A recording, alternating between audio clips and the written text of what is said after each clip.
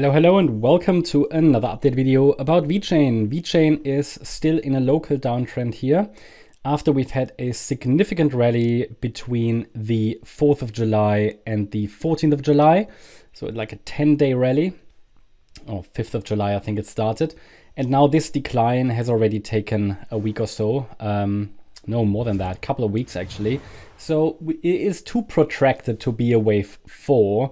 Previously, we thought about it, the idea that this could be a wave 4 with one more high to come, so that we would have a wave 1 sit here, and that wave 2 would then start after we get a nice 5-wave move to the upside as an impulse or a diagonal. Anyway, 5-wave move up. But what would be a wave 4 has become way too extended. It's not too deep to be valid. It's certainly still a valid 4th wave, this decline, but it just doesn't look right. And therefore, I shouldn't say I assume, I'm watching if the price can hold wave 2 support. Now, this is not a clear structure. Yeah, other charts provided a clearer 5-wave move up, including Bitcoin, but also, for example, just to name one, Jupiter. That doesn't, of course, mean it has to hold, but it gives us more clarity. It's a better chart in the short term. Yeah, I mean, also 3-wave rallies can lead to further rallies. Like they can always turn into larger diagonal patterns, which is why I'm giving you support, because the rally was too substantial to be part of that decline still, the immediate decline. But of course the correction could continue, or we're heading to new bear market lows. That's possible. But because we have an initial 5-wave rally into the February-March highs, and then a corrective pullback into a support region, and support is holding, and we've seen a surge from there, even though it's only a 3-wave move, I give the bulls the benefit of the doubt. All I do here is give you the support area, which of course doesn't need to hold. I mean, at the moment, the most reliable chart is Bitcoin anyway. But yeah, this is a pullback. I gave you the trend line. The trend line keeps the trend down. So until we break above the trend line, get a convincing break above the trend line, there isn't really any indication that we've bottomed here. The next support level is at 2.56 cents and then 2.38 cents. As long as we're holding that 2.38 cent level, a 3rd wave rally could start from down there.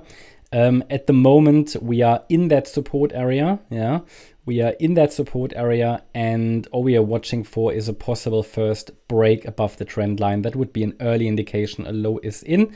Then a break above the last swing highs at 2.89 cents would help to, give us further confidence that maybe a low has formed. And the break above the wave 1 high at 3.34 cents would confirm it then further.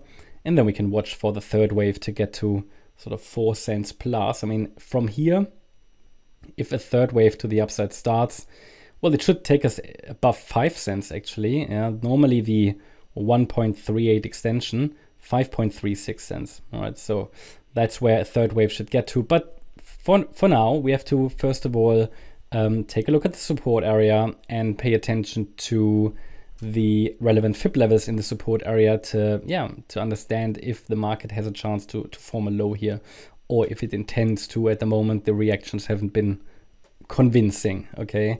But yeah, we can give the bulls the benefit of the doubt, because also Bitcoin formed a rally. It's now retracing. There's no guarantee that Bitcoin's support area holds, and the altcoins are more risky, for a reason, they are more volatile. That comes along normally with higher risk as well. They are very fragile. Most charts are unreliable. That is just the harsh reality of the altcoin sector, But we have clear parameters to watch. It would be better, it would be more clearly bullish if we had a 5-wave move up. We don't, so we have to consider that. Whatever that means for your portfolio, you have to decide, of course. But for now, let's pay attention specifically to the trend line and that 2.389 cent level, because that's really the key support for any wave 2 pullback. We shouldn't break below it. If we do, likely new lows are coming and a test of the 1.8 cent level. That's the update about VeChain. Hope you liked the update. If you did, please hit the like button, leave a comment and subscribe. And if you really like the content, then please check out the channel membership. Also make sure that you follow us on Instagram and Twitter for additional content. Thanks a lot for watching. Bye-bye.